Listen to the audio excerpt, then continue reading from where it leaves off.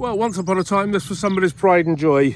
2005 Ford Focus 1.6 LX, automatic 5-door, 127,000 miles, ULEZ compliant, MOT till January 2025. That's about all I can say that's positive about it, apart from it's cheap.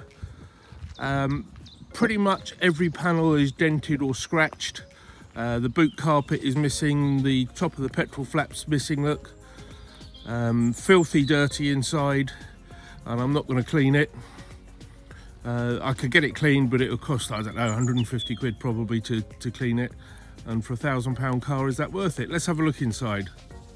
There we go. I did say it was dirty, and it is. Seems to drive okay. Does what it's supposed to do. Customer came up from the south coast to pick up their newer vehicle, and I've driven it until it's almost out of fuel. Let's look in the back. There is an optional empty drinks can in the middle there. I could get rid of that.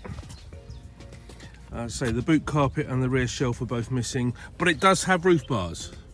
Look at that. Let's have a look in the back, in the boot.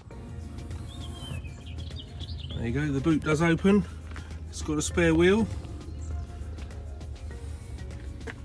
Got a bit of paint on the edge. Clearly been used as a working car. There's some dirt up the top there. Thank you for watching. First £1,000 takes it away. ULEZ compliant, automatic Focus.